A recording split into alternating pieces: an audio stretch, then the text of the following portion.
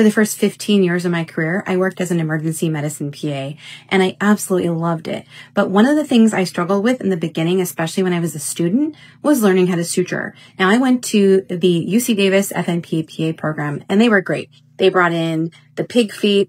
I went to workshops at CAPA, California Academy of Physician Assistants, and they had a phenomenal workshop, again, with pig's feet. And I ended up really trying to always be the instructor assistant at those workshops just so I could get some more practice, right? Because repetition is everything. But then I finally came across this one thing that I thought was really helpful. It's a suture kit that doesn't have pig feet, therefore it doesn't get smelly. And one of my good friends, Dr. Patrick O'Malley, he actually created a course called the Laceration course. And so I actually had the Laceration course when it first came out, but recently it got an upgrade when he merged with EB Medicine.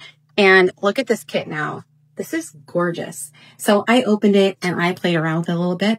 I'm going to shoot a video of me actually doing some sutures with it, but check out the new upgraded model. Even comes with a stapler.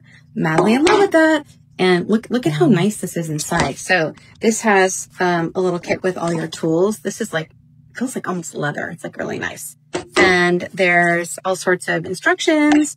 And check out all the suture material. There's like all the different materials.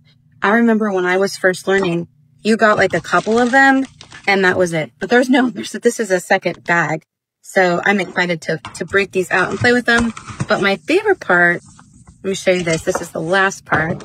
This is the actual like skins. So it comes in this nice like bag. So it's all protected and there's all sorts of wounds already made for you so that you can practice. It's in the plastic still because I haven't saved it yet.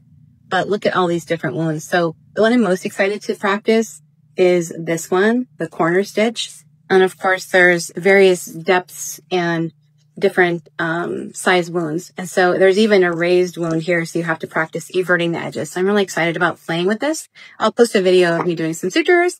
And if you want to get the course, just message me and I'll connect you to Dr. Patrick O'Malley. All right. Have a great day, guys.